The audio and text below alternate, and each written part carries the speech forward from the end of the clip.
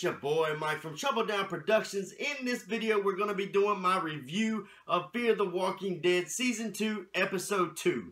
Now, I will say that this episode was a little slower, but it had a lot of character development. We actually found out a lot of stuff in this episode. Starts off a little creepy, man. You see these kids playing on the beach, and then you see these walkers coming up out the water and shit, and you're thinking in your head like, oh, damn, man. Kids about to get ate. Shit's about to get real. And then last minute, you see that the kids carry something over to the fence. And the walkers they're like separated from the beach, and it's all fenced off and stuff. So that's pretty cool. We find out what was all in that logbook that Nick grabbed last episode from that ship that went down.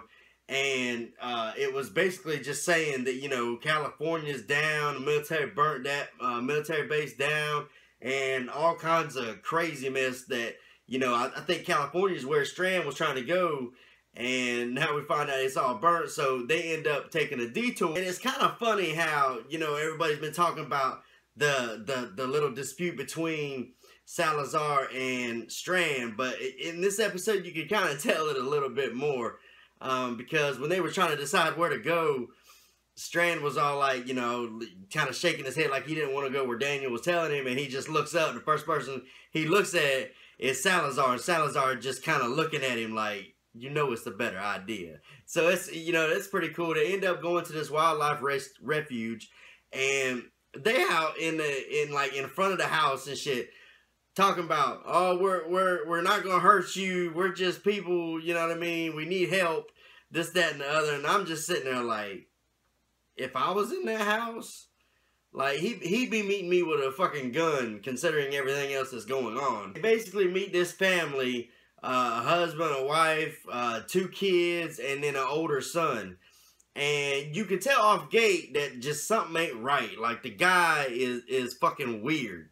Now, keep in mind, they go to this place because they still running from that big-ass boat that was chasing them in the first episode. I'm sure that we have not heard the last of that yet.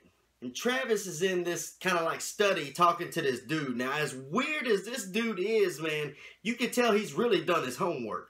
Because he's telling Travis, like, this state is down, this state is down, this state is down. There's like, none of this shit is any good. Like, shit's going to hell. He's telling Travis pretty much everything Travis needs to hear. Meanwhile, Madison is in the kitchen talking to his wife. And you can kind of tell off gate something won't right with that, because the woman is talking to Madison about, you know, kids and her job and her previous, you know, what she was doing before the Z-Pac started going down. And you can tell that just ain't something right, because she's talking about littler kids. And this chick got 2 small kids. So you know off gates get your mind rolling like, okay, there's something more here. And then you meet this chick's son named Seth. Like, this dude is already carrying around a rifle.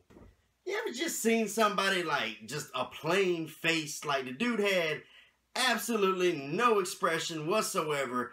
It kind of weirded me out a little bit, man. Just the old plain face. Like, that's just, this shit was just kind of weird. And it made me kind of uncomfortable with him carrying around that rifle a little bit. Nick gets some bonding time with one of the littler kids.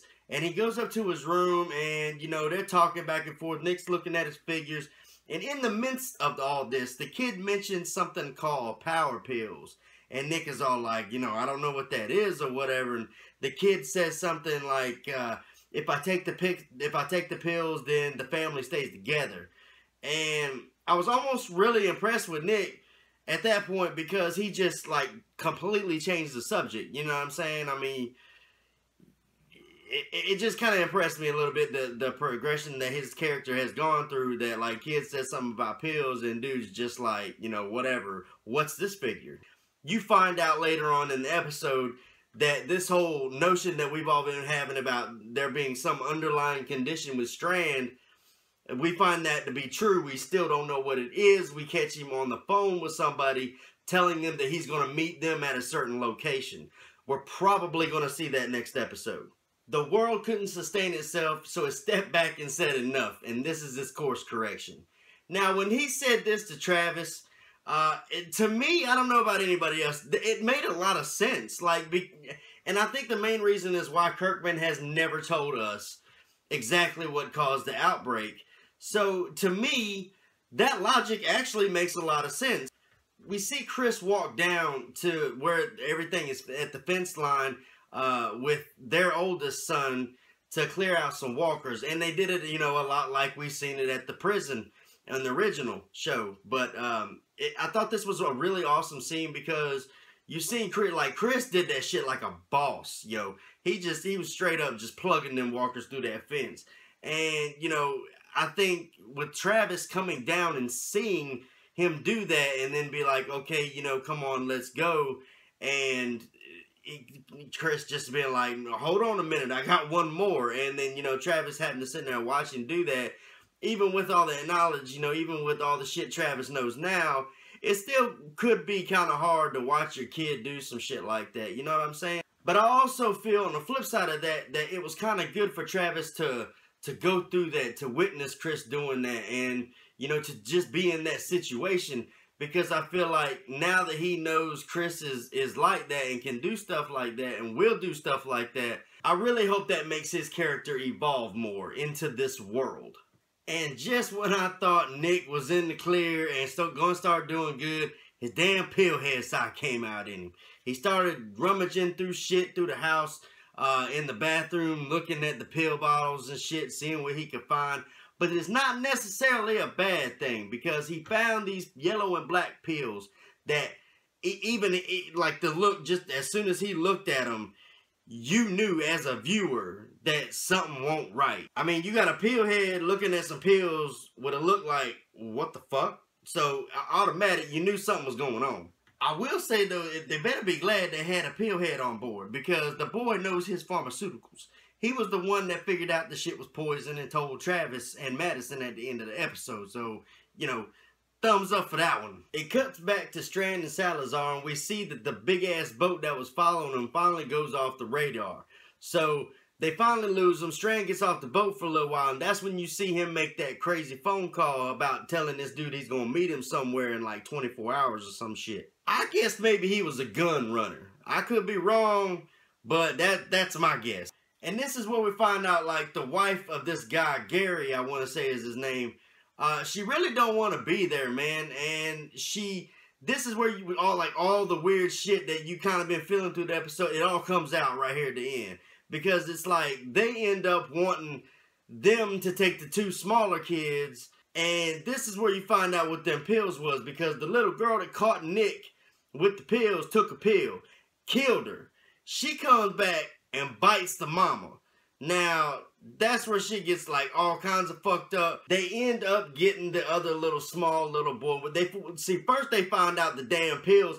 The dude is probably had the pills so they could take them to all die together, honestly. Because when you look, there was a part where Travis and him was setting up, fixing the fence over there. And about on the far, you seen where there was like a carnival. And probably maybe 200, 300 walkers.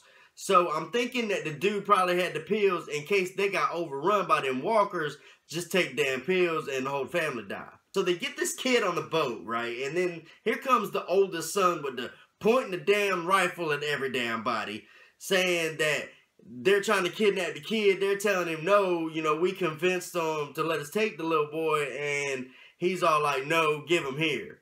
And the dude straight up takes the kid, which is not a bad idea, man. Because they didn't need that kid on that boat with them. The shit that they get ready to go through, nah. And the last scene of the episode, you see the mom walking up the pier as a zombie, right? And you see the oldest son had to holding the little kid's hand.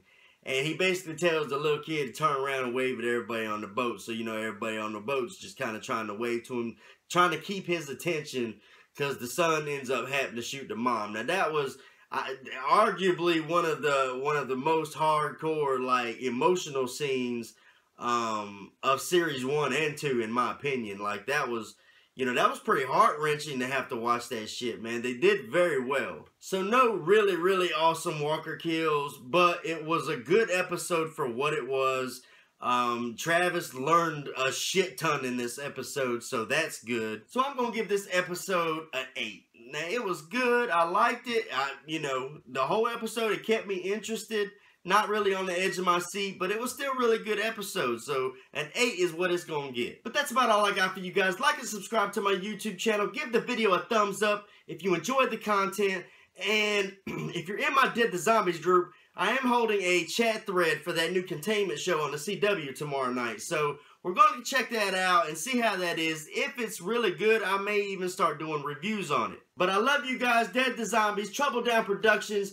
You guys rock.